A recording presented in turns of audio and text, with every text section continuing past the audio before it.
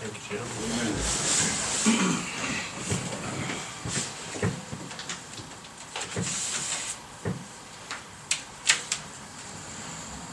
Okay, we have the minutes from the March 4th meeting. If anybody's got any objections, I'll make a motion to I mean, approve. not March, May. Huh? May. Yes.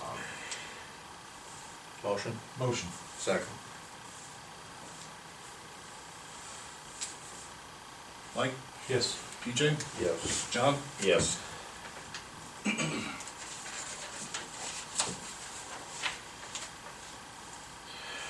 Okay.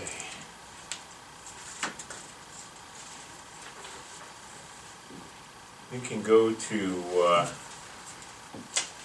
drop down here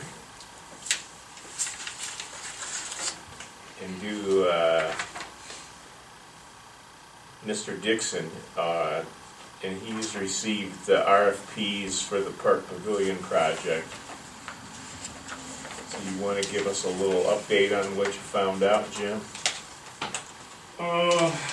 We received only one response. We Uh-huh. were supposed to have received 3, but 2 of them decided at the last second to pass.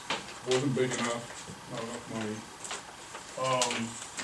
Hostetler did indeed submit a bid, Uh-huh.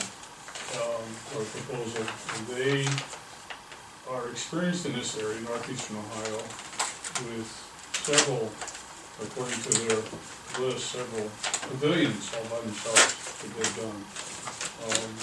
They're from down near Carrollton, near Columbus. They have a big, huge lumber facility down there. They build log homes, but they do this type of structure also, which is called, finished wood timber. I don't see any problem with them at all. They're financially stable. The packet was impressive to read. I was impressed. They even submitted a drawing of Auburn's project, not other drawing. They went to the trouble to draw up our pavilion and submit it in their packets. My drawing, oh, it's right here. Put on the floor. I got it right here. Oh, you got it over there, okay, yeah. So, that being said, with the fact that we have a budget, I think we should proceed. That's your recommendation? My recommendation is that, Okay. we'll meet with them, I'll meet with them again if this is approved, and get the design stage started. It would take probably a month to get drawings. They have their in-house engineer, so we don't have to worry about a third party drawing it up. It's their own engineer. He's licensed to do this. And I'll meet with them and get them started on design, and then we'll take it from there and go through, each phase of the drawings till we get what we want. And then it'll probably take a couple of months anyway, maybe 10 weeks to fabricate all the timbers. The installer says he can put the building up in 2 weeks. I don't think he can, but we got time, so, and with the pandemic going on, the timing for this project couldn't be any better, because while we're in the design stage and while we're in the fabrication stage, hopefully the pandemic will fade away, as it were. Fingers crossed. So by August and September, we should be, on the job, putting this up. Yeah. I hope that we are putting in foundations and the concrete floor in this thing prior to the structure coming up, so we can, jump one phase on top of the other, so we're not waiting until the timber shows up and then start cold. We're going to be underway prior to that. That's why we want you In on the the good job, weather. Jim, because Yeah, you're in the going good weather, to we stage want- everything the right way. And Yep. Okay, I'll make a motion that we accept the proposal from Hostetler. I'll second.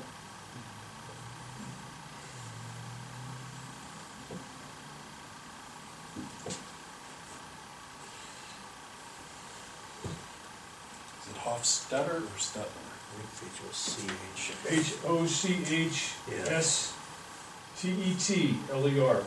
Milling.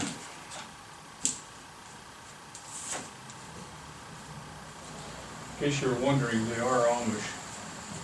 Not that that matters, but to me it lends some credibility. Mike, Yes. PJ, Yes. John? Yes. You want us to, I have a couple comments that I saw when I looked at their drawing. You want to get those now so we can save a little, one drawing, submittal at least? They're not gonna do anything until they get something in writing from us. Yeah. So that would be the next thing I'm gonna do is write up their contract Okay, and bring it to the next meeting okay, so we can get signatures on it and get it down to him. I'll talk to him later this week. They're not working full-time down there, but they are working, and see what his schedule is, whether he comes up here or I go down there. We can get together with you guys on the drawing stage at that time, or you wanna do it now, whatever you wanna do. well, there's also, I wanted to discuss the idea of the bricked-in piers, Okay, and also discuss a little bit about how much electric we're gonna actually put in this place. Well, the lights, I can't see any reason for anything beyond 110 service there. 220? What would you do with it? no, No, you're not getting 220. Yeah. we can bring a 60 amp sub panel over from the other building and mount it on a pole on one of the columns, Yeah. you know, that's lockable. And then from there, we can run LED security motion sensitive night lights up in the rafters so that if anybody goes in there, it lights up. As a deterrent, number one. Number two is a safety feature. And I think we probably ought to also have at least 2, maybe 3 110 receptacles in there for people Sure. that want to plug in. A radio, a projector, Yeah, or a whatever. crock pot or something, you know, if Yeah, I there's mean, a I picnic get- there or something. I'd have one on each pole, if we could. Well, that's a lot. There's a lot of poles. Yeah, there's 10 poles, What are we, 60 by? 40 by 60. It's still, Well, I just know how these things work. I go to these things and all of a sudden you got 10 tables, you got 10 different families there. They're cooking, it's like, I'm not running extension cords and, you know, I mean, running, okay, so you're running 5 outlets or 10 outlets, yeah, there's some wiring involved, but in the overall scheme of things, I'd rather Well, it's the spend a little load, bit of too. money now than, It would be the load that would be on it, you know? I mean, you put a dozen, 2, 4, 6, you actually got 12 columns. And each circuit is capable of handling 12 to 1500 watts, which is one device. 15 amp. Yeah, one device, you know, which is like a crock pot, or people are gonna bring microwaves, and that's gonna eat up one circuit all by itself, so you don't, 60 amp will not take care of a dozen circuits. we had some rough idea what we were gonna spend on electric when we broke this down. Because we had some grant money left over from, That was about $2,500. who was that from? I forget. personally think if you had just a few plugs, if like across the west end, that would handle it, but that would end up being, because you're gonna, each plug you're gonna wanna have 2 circuits to one plug. Right. But I mean, you're gonna probably run a typical 15 and 20 amp breaker to each Yeah, it would be 20. panel. It would be 20, and you would probably get 60 amp service with, the lighting is gonna be nothing, but that's a circuit by itself. Because you don't want them to interrupt that service with, you know, a spark or a short or something with a piece of equipment they plug in. My concern is safety and also illegal usage. How much As to it put a were. 200 amp, I mean, how much more is it to put in a 200 amp service? Oh, we don't have that there. That's what we have in the We'd whole have to go building. way out, we'd have to go out the drive to the transformer and get that and bring it in, you're talking about $10,000-15,000 to do that. Well, let's talk about anticipated usage there. I mean, you know, a crock pot, what? Well, Couple of the them. lights are gonna be some 15, just a single circuit, and they're gonna just be some LED bulbs, Yeah, so that's gonna be nominal. so, but that's gonna be a circuit. It has to be a dedicated circuit. I can see like the scouts doing a movie night up there, or Yeah. a projector, and for a homeowners association thing. Yeah, Those projectors don't use that much Oh, electricity. yeah, that's all I'm talking about. Is, you know, what would you anticipate being used in there?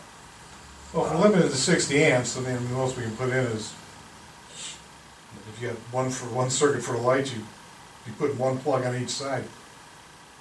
well, I was thinking of 3 on each, so you have 6 columns down each side, every other one. That's 6 of them, 60 amp service could handle That's that. kind of staggering here. Yeah, I mean, they're, 1, 2, 3, 4, 5, they're 15 feet apart. I can walk that far, especially for food. Yeah. Like I said, you know, they're typically not used, you know, most of the time you're gonna have people up there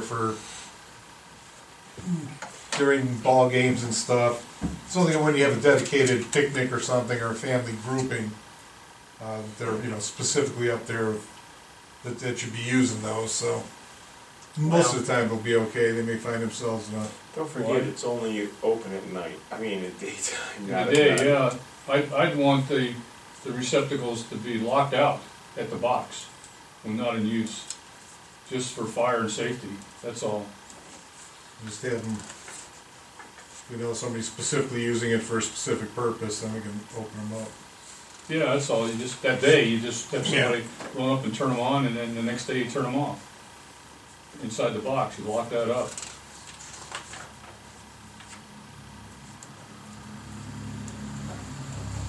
We can start with that and exercise it later, you know, when we get further into the design. But we need an engineer, electrical engineer, to look at what's there, to see how, what kind of costs we're talking about, against what we wanna do. Because we do have a budget. We did have a initial quote from, We did C-Mall, maybe? the No. guy from the service garage, Yeah. Huffman, Yeah, Hartman, Hartman, yeah. and, I think Scott could do a good job of helping figure out what we need and what we don't need.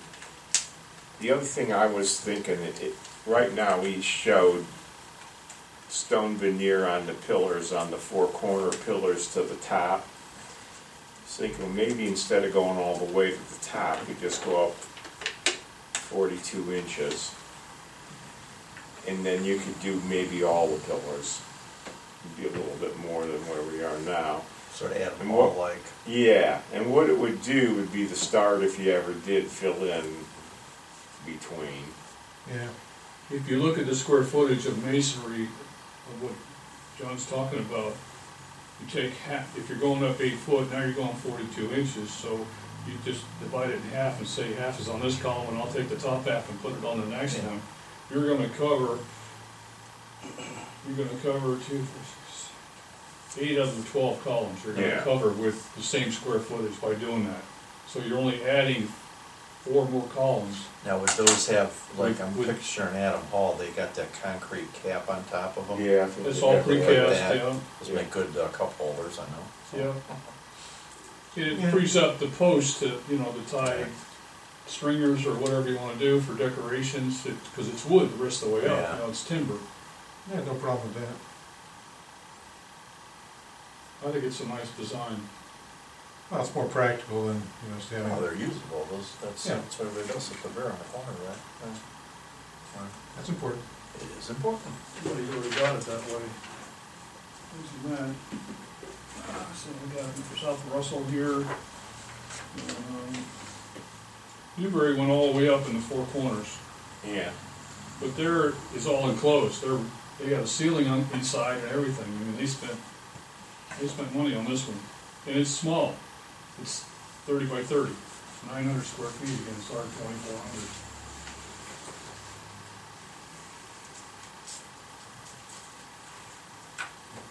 You know, that's all I have. Okay. So we'll go back to Mike. Do you have anything? No, just I got a quick email from a resident. He was up there on Sunday and the garbage was full. I emailed me back and said, well, we pick up garbage on Monday. And also commented that we have, why are there 3 porta pots up at the thing? I said, well, KCE supplies those, so.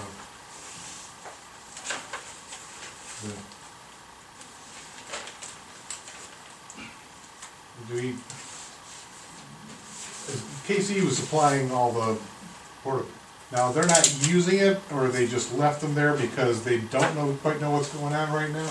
Well, I think they've just been cooperating with us. Just kind of leaving them in Took there. care of them last year, and Well, they were questioning the fact why we have 3. Well, that's why we have 3 to cover them. well, there's men, women, and then idiots like him that ask questions.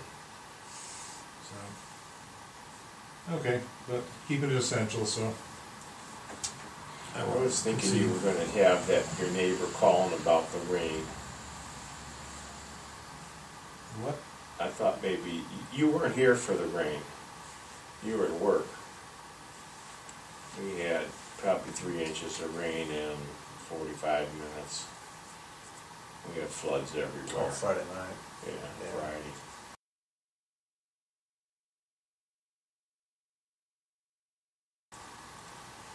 Friday afternoon, and then it was a downpour. Yeah, I was there to watch my ditches turn into a river flowing down the street, like everybody else's. Brian Largelow's worked down at Stafford Valley. I was at Andy's house when that hit. Had that same stupid whirlpool,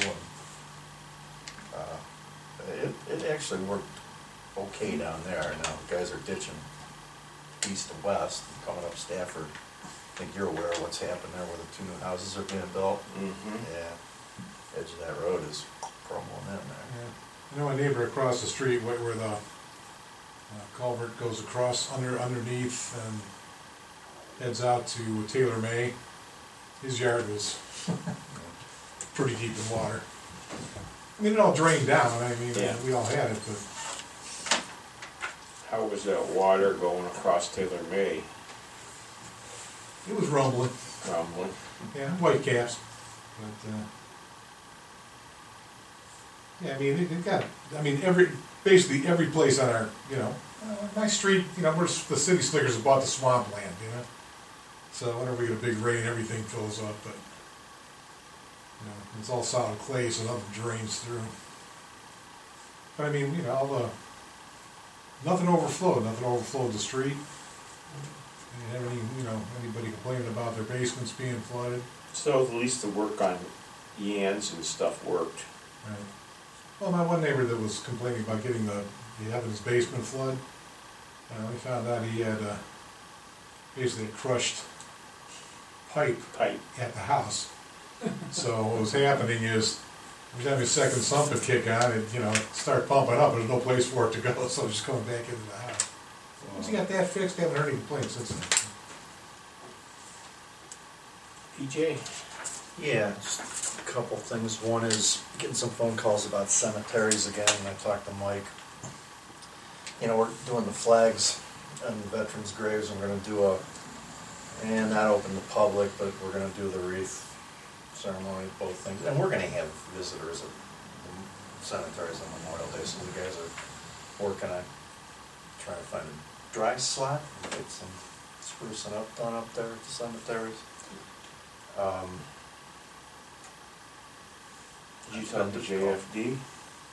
Mike was gonna talk to JFD, because I'm hearing there's more stones they're running a little tight to some of these stones. We got some tweaks. And Mike and I both said, about every 2 years you get a new crew, and that's what they got. And they just need to slow down and move over a bit.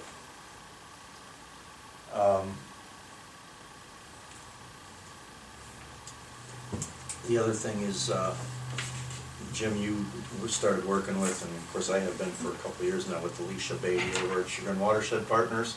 Yes.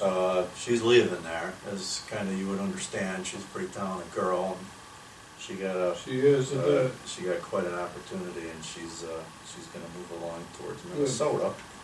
So we're going to be working with Kristen Hebebrand, which I have met her. She's been there maybe a year, something like that.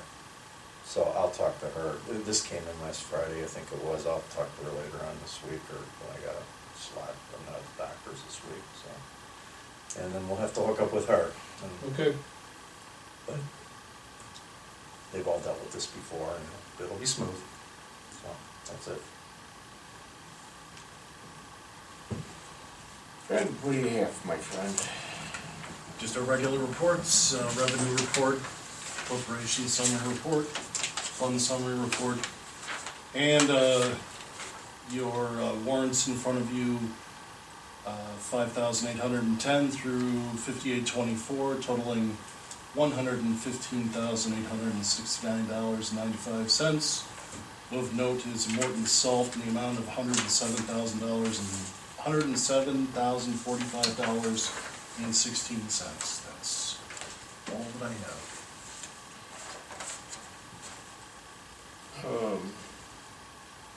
Road department wise, we've been pretty busy.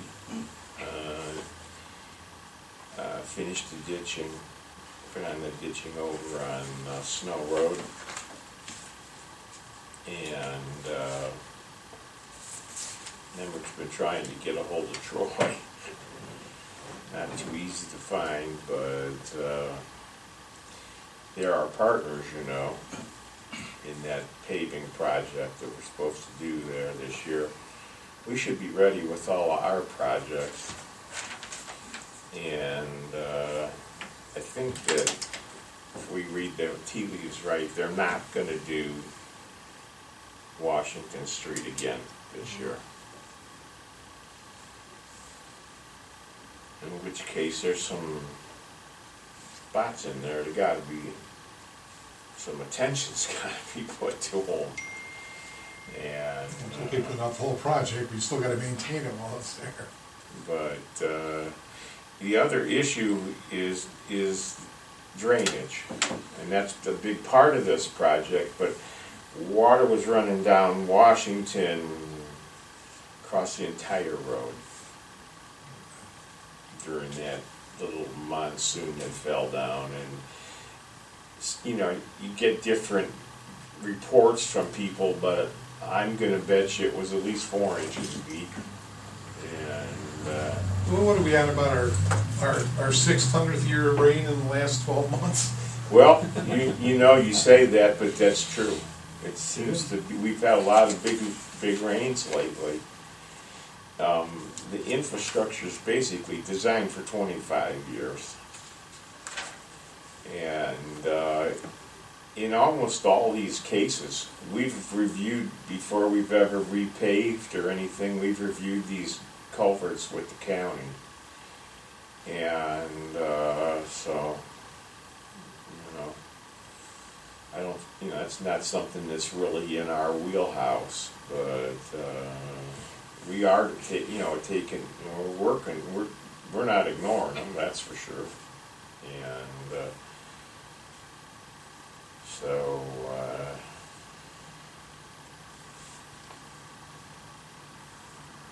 but the guys have been they've been pretty busy, taking care of things. I do call your attention to the blood drives we have coming up. The last one was extremely successful and highly needed, and so is this upcoming one. We have 2 upcoming ones, and so if you have someone that needs some, likes to, you know, I know people that, my son-in-law, he's a 3-gallon man. And then, so, for those that want to call the Board of Health and complain because we're having a large group of people. Yes. You know.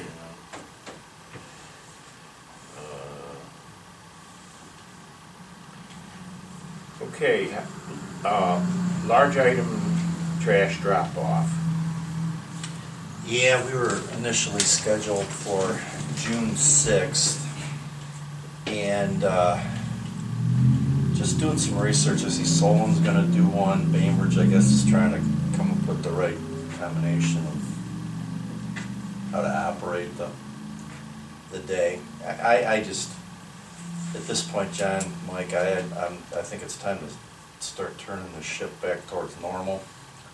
If we can't get it to it in June, because I know there's a lot of questions gonna be rolling in, I've already taken a couple of calls as to if we're gonna have it or not. I have talked to Emmerich and he's talked to the guys up there. You know, there's still concerns. I mean, we just opened up the state essentially last week, this week. I'm kind of thinking June 20th. We'd be open a month.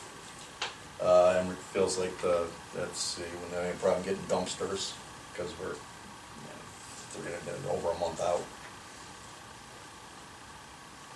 Okay. The only reason I don't like doing it that soon is right now everything's opening up. And it's gonna be right about the 1 month mark if we do it then. I'd really like to wait, get a month into the opening and see what's happening before we commit to, so I don't want to commit to it and then not do it.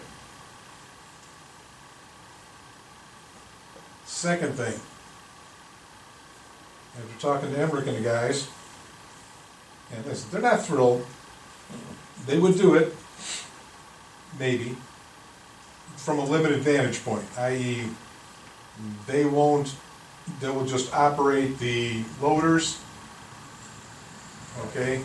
So there's no touch. Now, this gets us to the point where people have to unload their own vehicles. Yeah, that's going to be a problem. Yeah, well, what you mean, when the two 85-year-old grandmothers come in there with 7 freezers on the back of their trailer, and you're going to sit there and watch them while they drag them off? Not to mention, we can unload a pickup truck in Oh yeah, that's another 3 factor. minutes. It's going to be A guy unloading his own pickup truck is going to be 20 minutes. yeah. So I wouldn't even consider doing this until we can actually get to the point where we can operate it the way we operated before. And also, one of the biggest things we do is the senior pickup, and if that's not part of it, then I mean that was always the biggest part of the public service. But that's always organized through the county. That's out of our control. Right. That's out of our control. Well, like I said, I get your point, and there's a hole there. Somebody's going to have to work it. Somebody's going to have to glove up and mask up and unload. It's just bottom line, because I don't. The number of cars we get, self-unloading is not going to work. and secondly, there's a factor of now having non-township personnel doing that kind of work around equipment, that's power equipment and loaders that are being operated. There's a liability That's issue. what I hear Bainbridge just talking about too. Yeah, so So you fix all those up behind you. realistically, what are you going to do? Because you're going to have a guy stand there and watch the guy unload his truck? Yeah, it ain't going to happen. Yeah. That's not the way it works. But understand my thinking. It's time to start going back towards normal. Well, it is, but I'm looking at the going back to normal part is more to save the economy and keep all these people from starving and losing their homes. Okay? That's kind of the biggest factor behind it. Somebody that's got to live with their broken dishwasher in their basement for another 6 months or a year, that's not a deal breaker. I think you have to respect the employees. Well, I talked to Emmerich and I told him that, no, nobody would be mandated to do this. If they did it, whatever they decide to do, it will be 100% that they would not be pushed. We wouldn't push them. We're not going to make anybody do it. If anybody felt uncomfortable about doing it, I said they don't have to do it. I want to make that clear to them today, that they're controlling this. I'm not putting any of the workers in danger, because all you gotta do is have one guy get sick, And okay? you have no department. And even if he's not that sick, now everybody's in quarantine for 14 days, we lose the road department for half a month, maybe 3 weeks. That's right. It's not acceptable. I think I'm in favor of pushing it off to into the fall, and that's my thought. Well, we gotta wait till this, I think, the middle of summer, just to see what's going on. You know?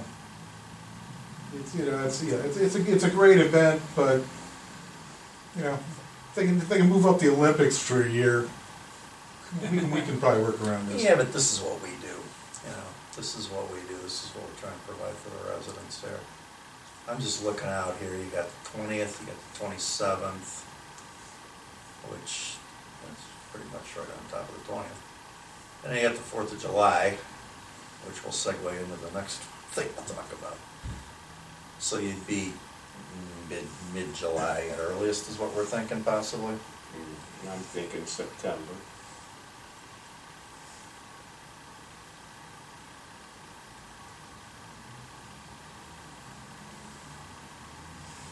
Like I said, I'm not looking at any time frame until I see what happens over the next month. You know, we've published many places that we haven't canceled this, we've just postponed it. Yeah. And so, yeah, and we've gotten lots of calls to the office. Oh, when are you gonna do the trash day? So obviously it's a very popular event, but Well, let's it's give not it worth losing the road guys over it. Well, again, let's take a look at, you know, at our next meeting, that's 2 more weeks. That should be enough for all these idiots who are partying down in the flats to see how much they've stretched things out. And, down in Columbus, did you see these? Yeah. You know, nothing, just like there's nothing happening. We're just in the yellow. You know, we're just got out of red, we're just in the yellow, and if we go too fast, we're gonna go back to red. We wanna, me personally, I'm not doing anything until it gets close to the green. You know, I don't wanna, I mean, I'm gonna die, but it's not gonna be from this stuff, I can tell you that, I'm staying away. It's not worth it, not to me. Now, I've become pretty attached to myself. I like that. Well, we'll look at it June 15th, how's that sound? See where we're at, I think we just keep this evaluating. Yeah, we just have to, because even if we make the decision June 15th, the event wouldn't happen until, as we were talking, mid-July, because you wouldn't tie it up into the 4th. The one good thing about this event is all you have to do is put those cans out there, and They'll then know. they're Yeah, they coming do like know. flies, They so. do know. But once Yeah, again, it is what we do. We do It's the have kind to of thing give we do. the dumpster guy, you know, Emmerich tries to give him a month's notice. yeah. Well, we'll look at it June 15th then and see where we're at, and that would, you know, I can't see July from there, it's the next page, but. The other thing we have on here is 2020 crack seal various roads. Emmerich wanted to just look at the item by item Comparison. for roads. There's some 6s in this list that may just have one crack. He wants to double check to see, well, how much are they charging for that? The whole price came in a little higher than we expected it to. And so again, we still believe very thoroughly in crack sealing, but he just wants to double check this. This is a new vendor. They're the same vendor that's going to be striping the roads for us per the county contract, so